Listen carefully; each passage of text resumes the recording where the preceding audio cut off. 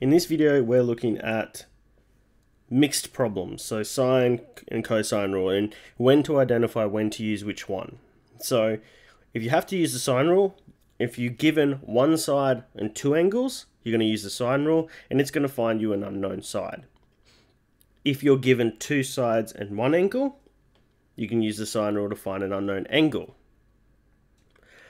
If you're given three sides, you can use the cosine rule to find the unknown angle.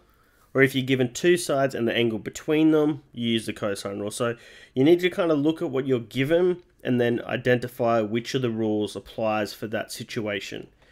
So the best way to start is doing an example. So we have some rugby league posts that are 5.5 meters apart. And if a footballer is standing 8 meters from one post and 11 from the other, we need to find the angle to score a goal.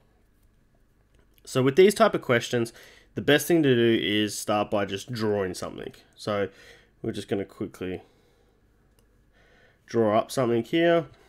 Now we've got our posts over here, and we know that they're 5.5 apart, and we've got someone down here trying to kick a goal. Alright, so over here we have 8 meters, 5.5 meters, and 11 meters.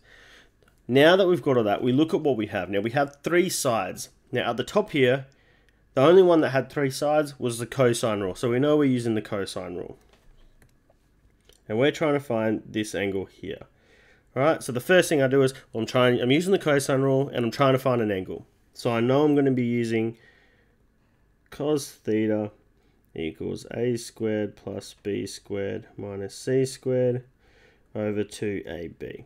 Now, we know that this is going to be my c, a, b, little c.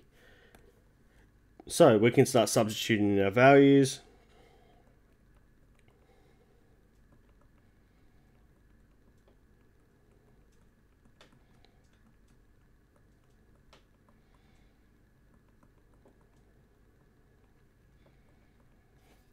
Then we need to do our inverse cos. That'll cancel that cos out.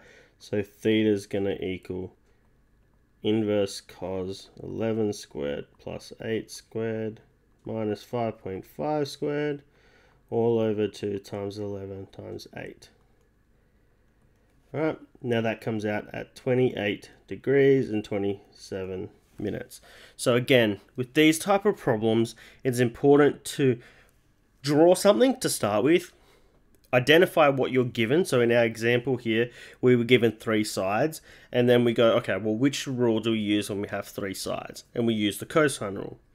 So again, draw something, look at what you've been given, and then identify the rule you need to use to find what you need.